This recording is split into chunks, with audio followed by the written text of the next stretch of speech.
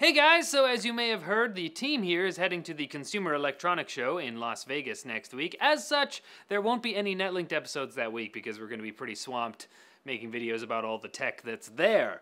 So we'll have more in-depth content hopefully being uploaded pretty quick anyways, so it's sort of the same, but different.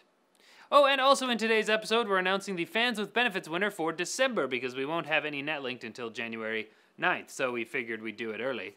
So stay tuned till the end of the video for that. And now it's time for the intro.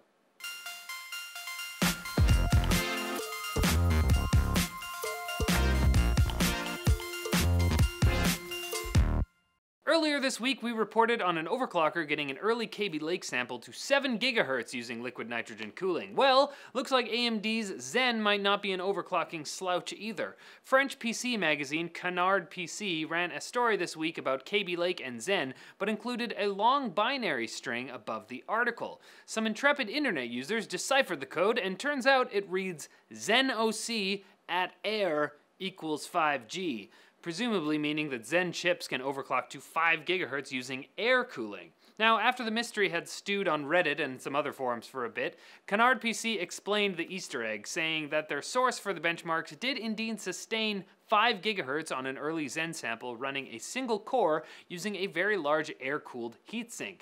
Now, of course, neither the Kaby Lake 7 GHz story or this one accurately reflects what normal people would be able to achieve for a stable, all-cores-enabled overclock. But Carnard PC, and I don't know whether I'm saying their name right, Carnard PC, is a legit publication, so it's interesting to see the potential that's there at the very least. Regardless, we should get all the details on Kaby Lake and Zen very soon. Like a few days soon. So be patient already. Millennials. And actually, this is embarrassing, but there weren't a ton of other really big stories today, just a lot of little ones. Everyone's saving up for CES. So in the meantime, time for a not so quick bits. Laptop Media spotted an unannounced Asus laptop, the ROG GX501, after it won a Taiwan Excellence Award, but what's more interesting is its specs. It's apparently running a GTX 1080 while keeping its thinness at 16.5 millimeters.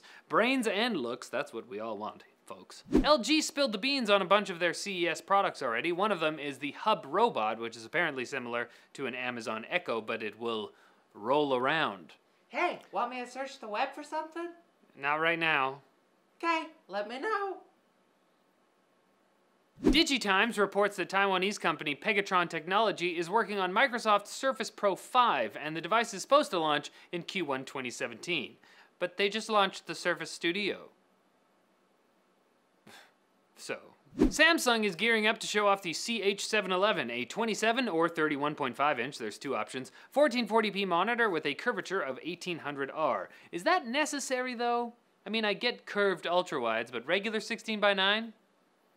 I don't know. Let me know what you think. Send me a letter. By post. RFID and Bluetooth trackers are cool, but keeping track of your keys via Hololens is cooler, or so Microsoft thinks, according to a patent describing how your HoloLens would remind you where you last saw your stuff. But what if you lose your HoloLens? Eh? Better hire me, Microsoft, I think of this stuff. This looks like something out of a science fiction movie, but it's real. It's called the Method 1, and it's made by South Korean company Hankook Mirai Technology, and it's 13 feet tall and 1.5 tons, and it would be good for anything you'd need a giant robot for. Disaster relief, fighting aliens, whatever you get up to on a given weekend. Superbook, the laptop dock thing for your smartphone, was supposed to launch this week and didn't, and that's Kickstarter for you, breaking everyone's collective trust. And Thermaltake has announced an RGB power supply, the Tough Power Grand RGB. RGB LEDs have gone far enough, and they need to be stopped. Being added to every product is starting to go to their head. Sources for all of today's news stories can be found in the NCIX forum post linked in the description. You're right about the birthday thing, but I believe in you. You can do it. Put your mind to it. You'll get through it. That's a rhyme. I saw it. And you know what could help you get through it, whatever it is? A dependable device running Windows 10 Pro.